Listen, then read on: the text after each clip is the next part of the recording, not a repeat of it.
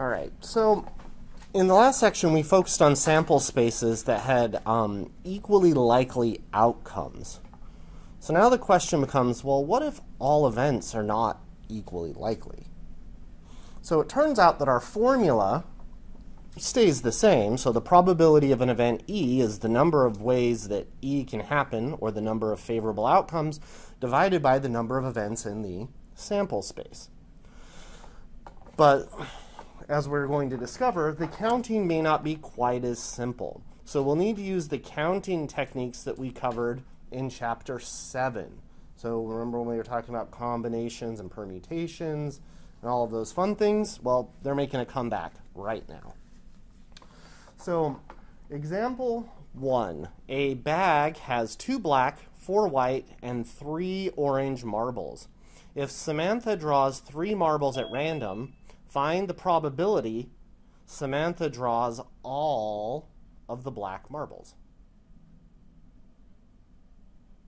Okay, so now, unlike our previous problems, not all probabilities are equally likely. When she first reaches into that bag, how many marbles are there going to be in there? Well, there's 2 black, 4 white, and 3 orange. 9. So there's going to be 9, right? So to draw a black marble the first time, she would have a 2 in 9 chance. But then there's only going to be 8 marbles in the bag. And she may have drawn one already, right? So the probabilities are going to depend on a lot of other things. Luckily, we've already talked about some methods to help us do this. So she wants to draw all of the black marbles. And how many marbles in total are we drawing? We're drawing a total of 3 marbles. Yeah, we want to draw 3 marbles, and out of those 3 marbles, what do we want? To get all the blacks. We want all of the black marbles. So thinking back to our choose functions, right? Because there's no order implied here. She's just picking 3 marbles. So the order doesn't matter. What do we want that set to consist of? 2 black, and do we care about the third one? No. Not at all. So how many ways can she pick the 2 black marbles? Well, how many black marbles are there? 2. So there's going to be 2 choose 2 ways to pick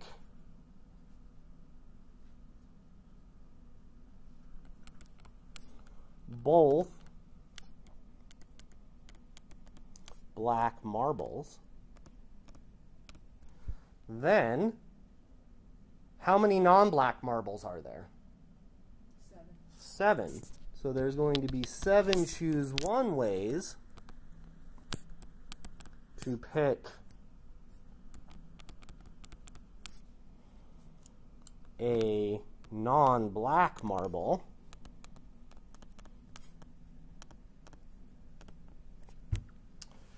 Right? So then the total number of ways that she can pick 3 marbles and have that constraint, so she can pick 2 black and 1 of any other color in 2 choose 2 times 7 choose 1 ways. So that's going to be the number of ways that she can pick the 2 black marbles, right? So how many ways can she pick 3 marbles out of this bag?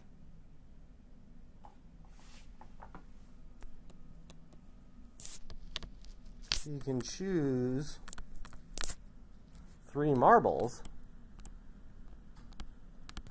in, well, how many marbles were there in the entire bag? 9, right? So she can choose any 3 marbles in 9 choose 3 ways. So then, going back to our formula for probability then, the probability of her picking the 2 black marbles is the number of ways that she can do that divided by the total number of events in the probability space, right? Well, this is the number of events in the probability space, and this one is going to be the number of events in the event E that we are looking for, right? So the probability that she draws the 2 black marbles is going to be 2 choose 2 times 7 choose 1 divided by 9 choose 3.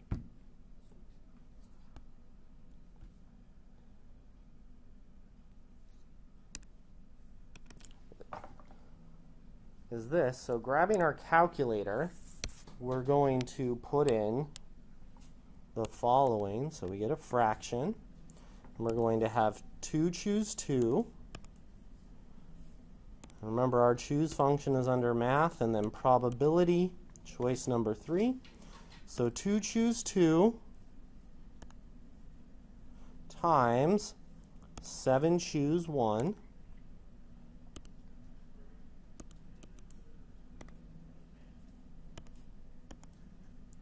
all divided by 9 choose 3.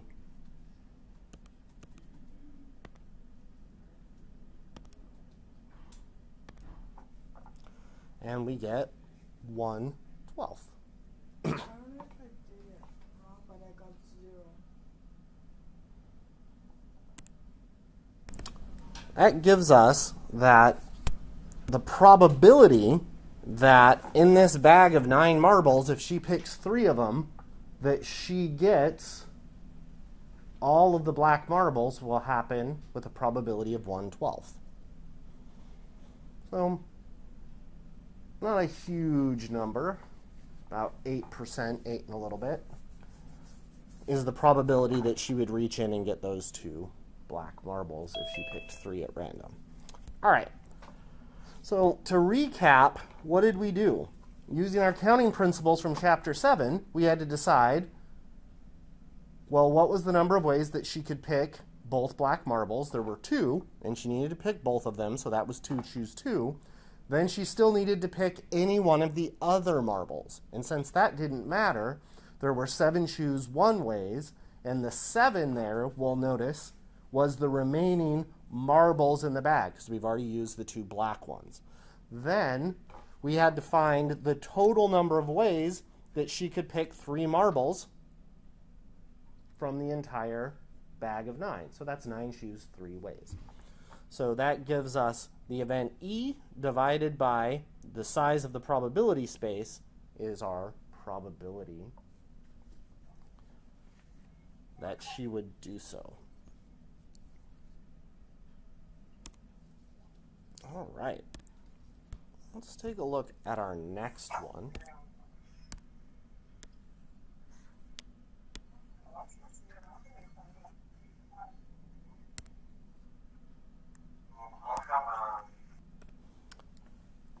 So in this one, we're asked the following. So a fair coin is flipped 10 times. What is the probability that at least 2 of the 10 flips are heads? So let's unpack this statement a little bit. So when it says at least 2 of the 10 flips are heads, what does that mean? So when it says at least 2, that means our event E that we're trying to find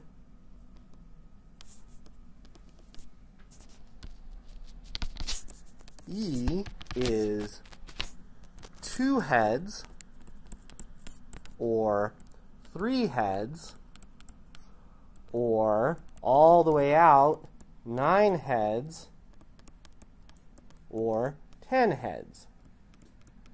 So to find the probability of E using the direct method, what would we have to compute? The number of ways she could flip 2 heads, the number of ways she could flip 3, all the way up to 10, and then add all of those up. So using this, the probability of E can be broken down into those simpler events.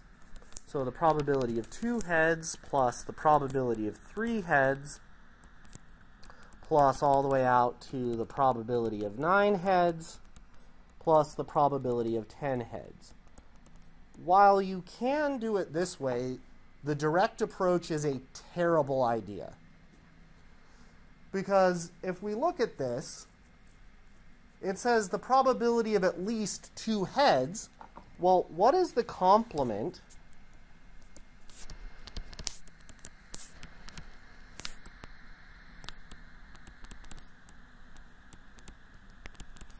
of at least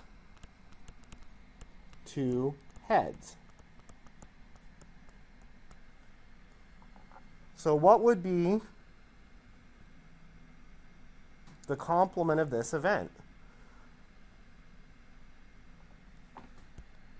So the complement, E prime, would be 0 heads or 1 head. So if I were to calculate the probability of the complement of this event, how many things am I going to have to calculate this time? Just 2. If I try to do it directly, how many things am I going to have to calculate? Well, 8, right? So that's going to be a lot, or 9, I think, technically. 9 events. So the complement is really a better way to think about this. All right, so now we know that we have a fair coin, and we're going to flip it 10 times. So let's kind of analyze what's happening. So 1, 2, 3, 4, 5, 6, 7, 8, 9, 10. So we know that we have 10 stages, right? So let's look at our first one. So for 0 heads, what would our event need to look like? Well, what would need to go in every one of those empty spaces? Well, if I got 0 heads, what does that mean all of my coin flips had to be? 0. Had to be tails, right?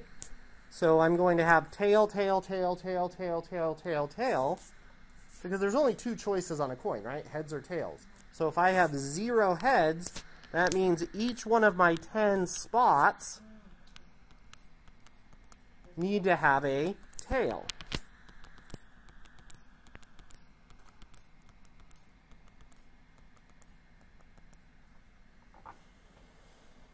Okay, well, if you think about that in terms of our probability space, how many ways can I roll or can I flip 10 tails?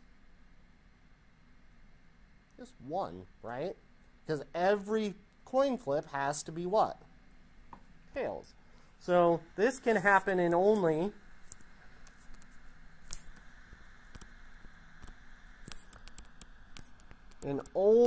one way.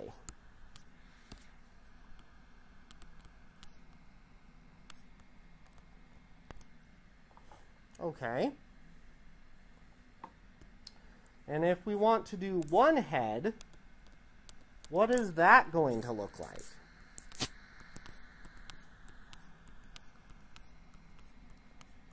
So right now, this time, I'm going to put the head first, but that's only one possible way for that to happen. I could flip a head, and then what would my next 9 flips have to be?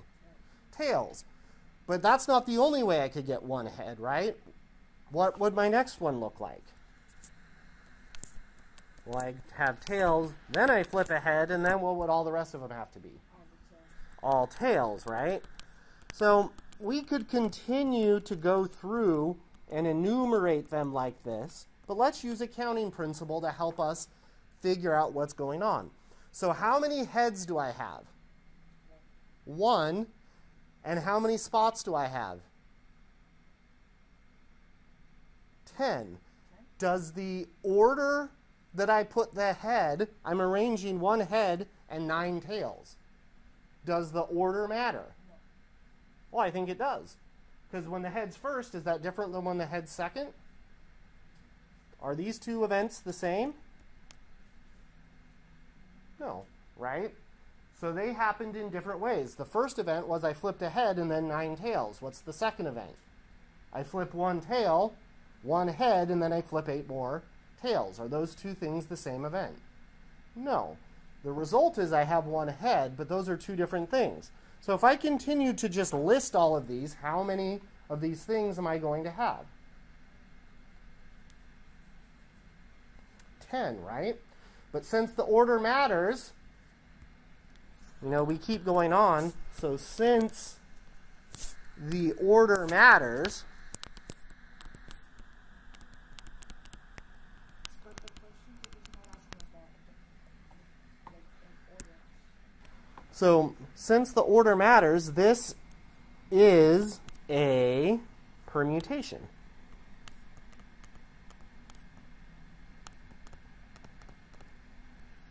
And we want to know, well, how many ways can we rearrange this?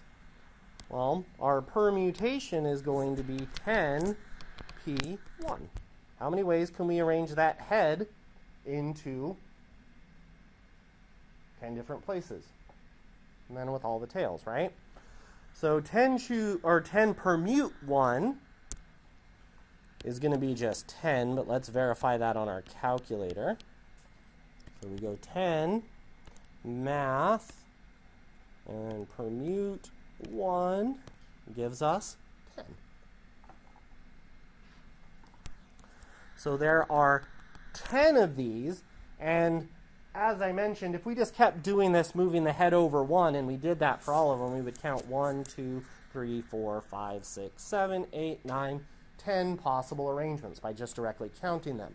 But it would be a little more complicated if we were arranging two things. Then you would really, really want to use the permutation formula. So then our event E complement that we have here is 0 heads or 1 heads. So we can get 0 heads in only one way, and we can get 1 head in 10 ways. Well, how many ways can we flip one coin 10 times? Or in other words, how many events are in the sample space?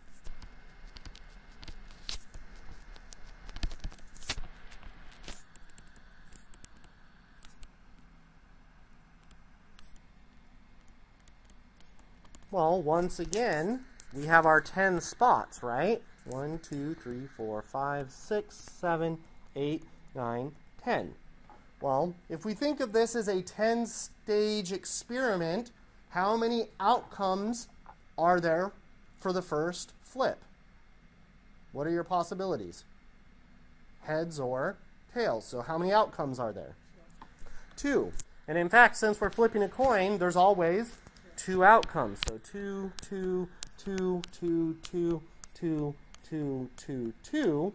So in other words, there are 2 to the 10th power events in this probability space. And 2 to the 10th power is 1024. So then this tells us that the number of events in our sample space is 1024. So then our probability of 0 heads is going to be the number of ways we could get 0 heads, which was 1, over our sample space, which is 1024. The probability of getting 1 head, we said there were 10 ways to do that. So that's 10 over 1024. So the probability then of E complement is equal to the probability of 0 heads plus the probability of one head. So that's going to be 1 over 1,024 plus 10 over 1,024. So we get 11 over 1,024. But we don't want the probability of E complement. What did we want the probability of? We wanted the probability of E, so 2 or more. So the probability of E by our theorem is equal to 1 minus the probability of E complement. So this is our theorem on probability of complements.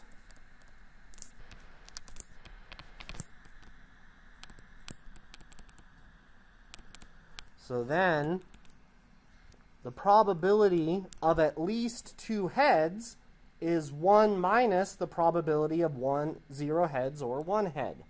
So that's 1 minus 11 over 1,024, or 1,024 minus 11 over 1,024, getting a common denominator, or 1,013 over 1,024. So that would be our probability of getting at least 2 heads. And we found that the only way not to get 2 heads is to get 0 heads or 1 head, and there were only 11 ways that could happen. So then all of the other 1,013 ways contain at least 2 heads. So 2 heads, 3 heads, 4 heads, 5 heads, 6 heads, 7 heads, 8 heads, 9 heads, or 10 heads. So notice the complement saved us a ton of work.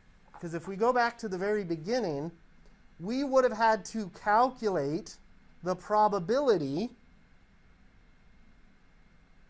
of getting 2 heads, 3 heads, 4 heads, 5 heads, and 6 heads, all the way out to 10 heads. So let's investigate. Well, how many ways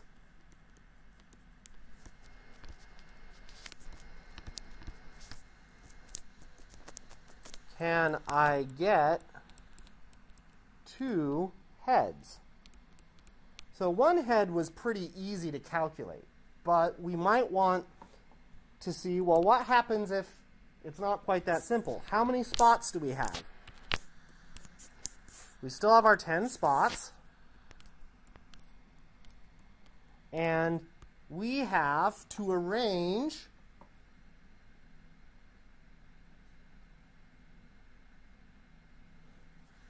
two heads and 8 tails. So this is just one possibility. In fact, I'm going to change it a little bit. I'll do this one. So one way that we could get 2 heads would be head, head, and then all the rest are tails. But then my next permutation could be something like heads, tails, heads, and then the rest tails. If I wanted to go through and try to enumerate all of these, there's going to be a lot of them, right? Because I'd first have to move that first one through, and then I'd have to start moving the second one through as well. That's going to be a lot of ways to count all of these things. So does our order matter? Right? So how many things are we arranging this time? Oh, I didn't want to erase those ones. So, well, let's see. We have 2 heads, right? And they need to go somewhere. And then how many tails are we rearranging?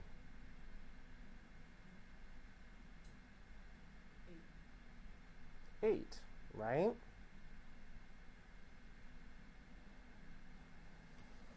So we're going to have 10. We have 10 spots, and we can think of this in either in terms of heads or tails. How many different ways can we arrange 2 heads in this? We're going to have 10 choose 2, or what would be the other one? Instead of arranging the heads, what could we rearrange? Which would be 10 choose. How many tails are there? 8. And if we check that on our calculator, what do we get for each of those? So 10 choose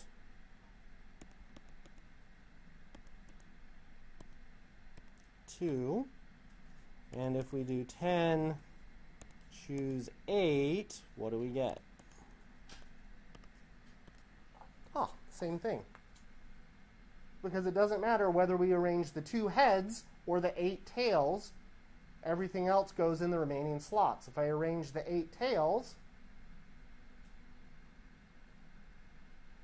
then the 2 heads fit in the blanks, and if I arrange the 2 heads, then the rest of the tails fit in the blanks. Either way, there are 45 arrangements for 2 heads and 8 tails. And then if you wanted to do it for the next one, well, what would it be? 3 heads and 7 tails, right? So what would that be? 10 choose 3. So if we were going to do it the long way, what would our answer end up being?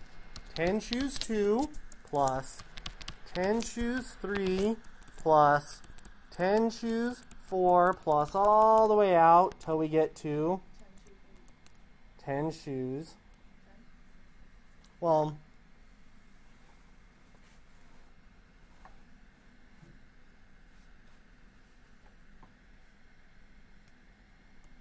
perfect, 10 choose 10.